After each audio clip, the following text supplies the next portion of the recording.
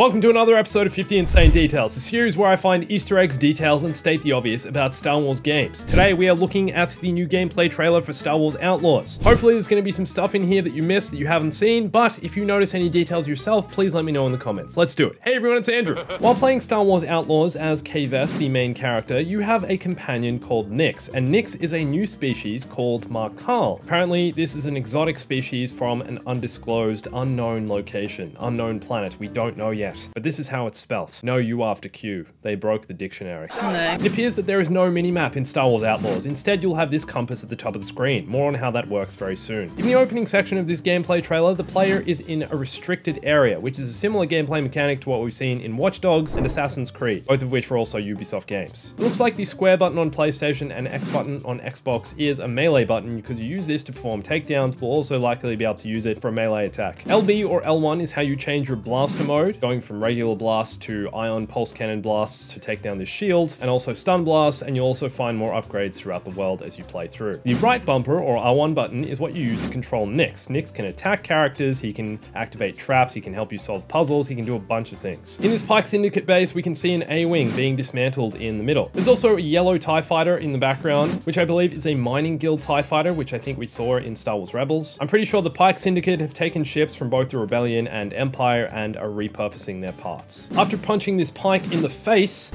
K-Vess actually shakes her hand off, like it hurt. I like this little detail. It shows that she's actually human, and it's a neat little animation. You can see this ship in the background here take off. Why is this important? You'll find out soon. This droid on the left here is a protocol droid, which looks like it's switched off, having a little nap, or is completely shut down.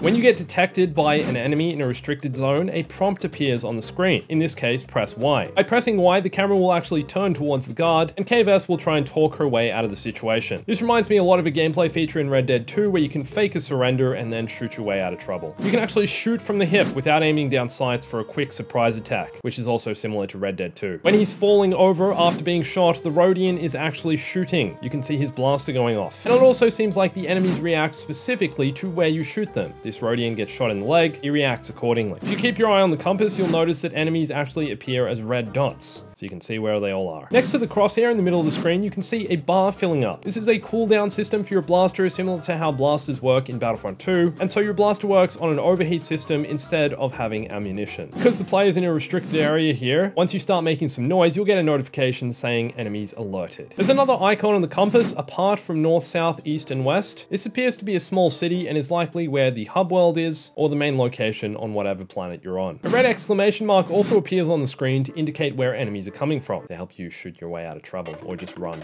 just leg it.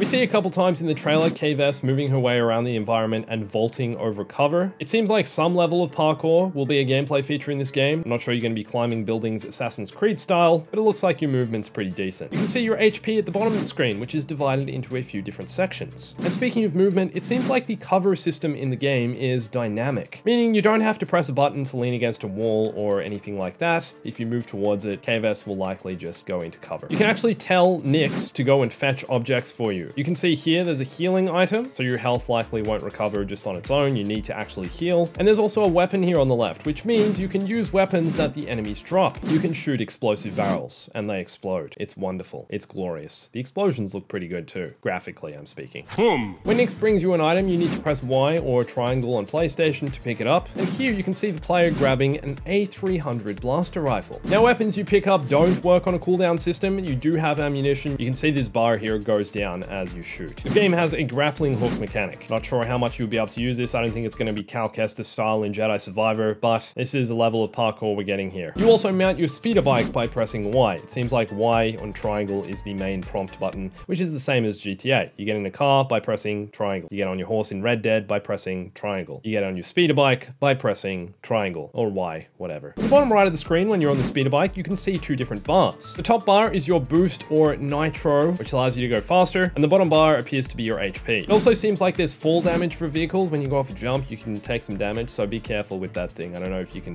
probably destroy your speeder bike. That's a bit of a problem. I hope you can upgrade it too. Just go full GTA, LS Customs. Drive it in, drive out, sick paint job, all the works.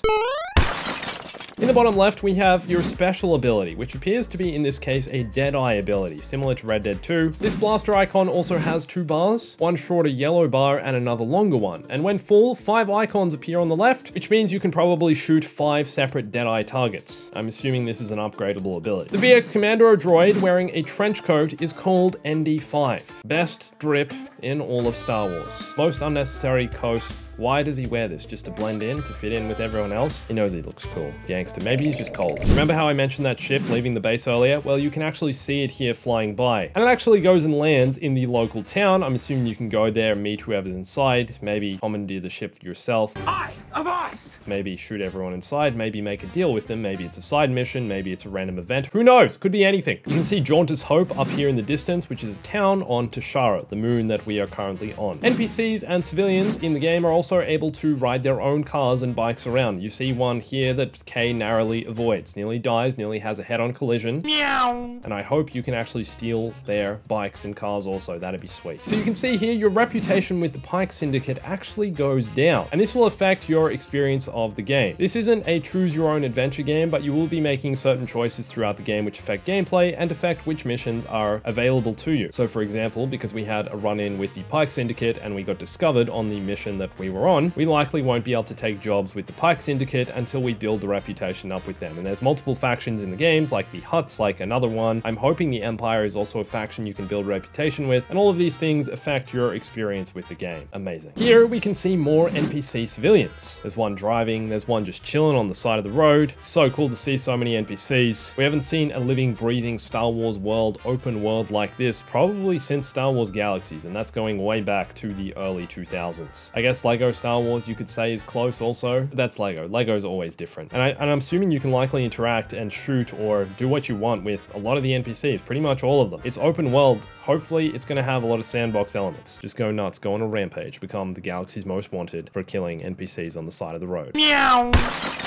You guys notice the wind in the game? As the wind moves through town, you can see little rocks blowing in the wind, dust particles, flowers blowing in the breeze, Kay's hair is flapping along, and also the little cloths on buildings. It's small details like this that make the world feel alive and a lot less stale. It feels like it's living, breathing, like there's wind. After you get off your speeder, you can actually see where it is on your compass, so if you need to get back on, you just walk over to it. I'm also wondering if there's going to be a mechanic feature, like in GTA. If you know where near your speeder, you can call it up. Maybe Nix will go get it for you. Up here on the left, just before Kay walks into the cantina, you can see a creature sleeping. I'm not sure what the species of this creature is, but I'm assuming you can also wake it up. Hopefully it's friendly. It looks friendly. It's just chilling in town, so surely it's not going to attack and kill anyone that wakes it up.